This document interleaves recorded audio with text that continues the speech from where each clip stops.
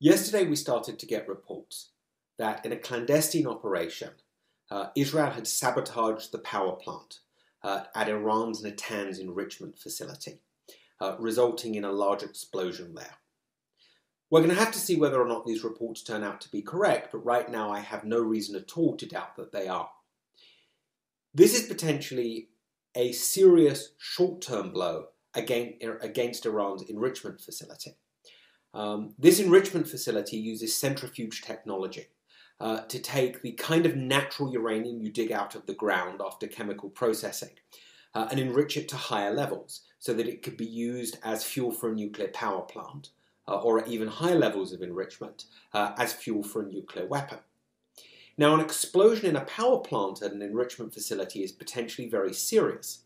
If centrifuges have their power cut off and they start to slow down in an uncontrolled way, then there could be a lot of damage to those centrifuges.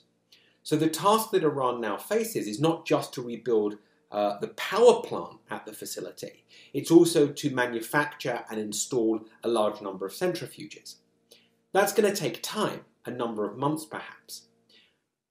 But Iran will be able to recover the damage that's been done in this attack. And moreover, this attack risks enhancing Iran's resolve to continue enriching. Now, presumably the reason why this attack was conducted was to derail the ongoing negotiations in which Iran and the United States are trying to find a way back into the Iran nuclear deal.